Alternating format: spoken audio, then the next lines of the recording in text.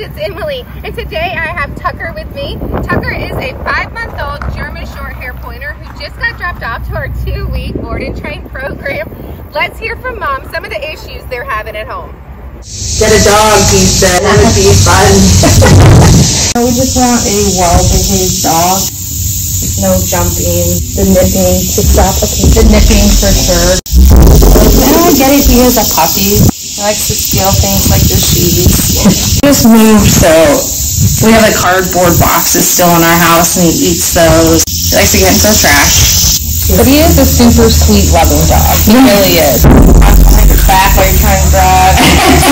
Sit down. Stop it.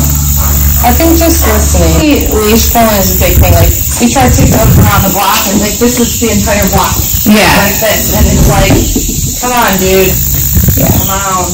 I'm ready to have a new man. Alright guys, this is what Tucker looks like on day 1.